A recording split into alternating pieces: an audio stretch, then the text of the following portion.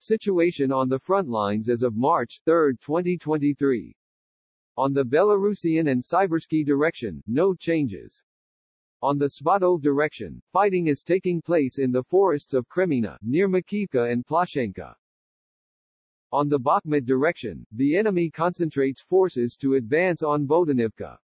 The enemy vanguard is trying to get to Orahovo-Vasilivka. There is fighting in Zabakhmutivka. There are battles in the north and south of the city. No one has left or surrendered Bakhmut. Despite the complexity of the situation, our soldiers continue to hold back the enemy and take on superior enemy forces.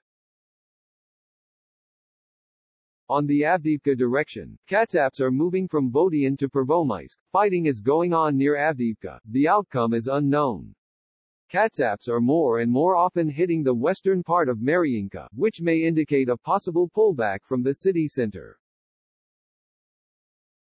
On the Zaporizhia and Tavria direction, no changes. Analytical note. It's hard in Bakhmut, the fighting continues. We managed to keep in touch with the guys from different parts of the city. Of course, the morale is far from high, but the idiots who say that our guys have surrendered the city do not give them any inspiration.